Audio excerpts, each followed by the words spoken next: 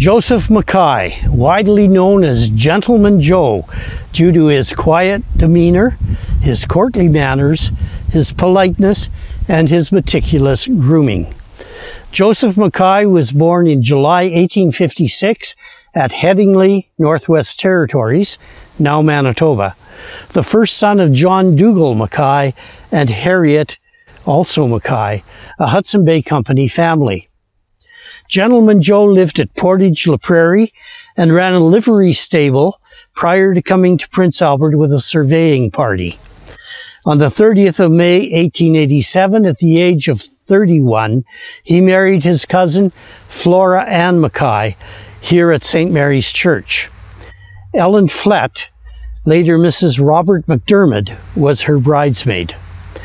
Joe and Flora Ann had 13 children, 2 of whom died in childbirth. The McKays farmed in the Wingard district in 1917, but returned to Prince Albert after World War I. Gentleman Joe died at the Victoria Hospital at 2:15 in the afternoon of the 12th of December, 1938, at the age of 83. The Reverend Canon Luckcraft officiated at his funeral. Flora Ann was unable to attend due to ill health.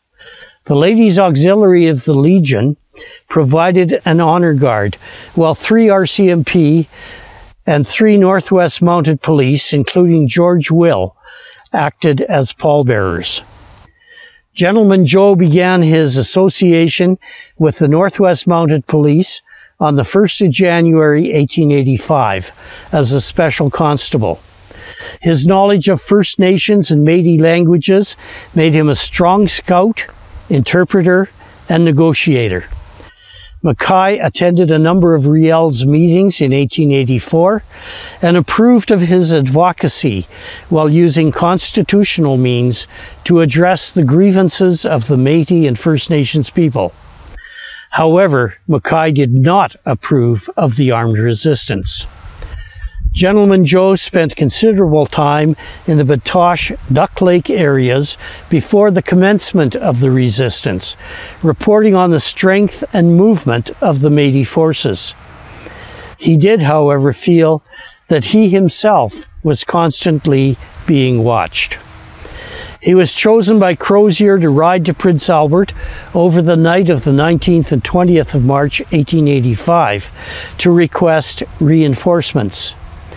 He was generally considered to have fired the first shot in the resistance, where he had been acting as an interpreter on the Beardy's First Nation between Duck Lake and Fort Carleton.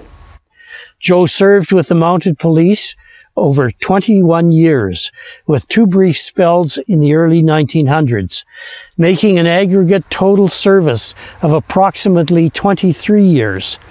And was the first of his rank to be given the benefit of a pension under the Mounted Police Act. He was also the first special constable to receive the RCMP Long Service Medal.